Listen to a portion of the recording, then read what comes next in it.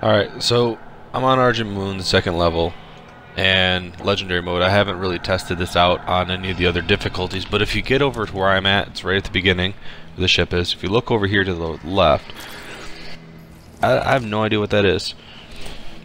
But if you shoot it, yeah, that's what it does. I think it might be an Easter egg of some sort. I have no idea. But here's another part where I got up closer to it to investigate it clearer. You can easily make your way over there. There's really no death barriers as long as you don't obviously fall. But here's a closer close up of it. If you shoot it, it still happens, but it only happens the first time you shoot it. See, it looks metallic, almost like a flood type of an ornament, I guess. I don't know.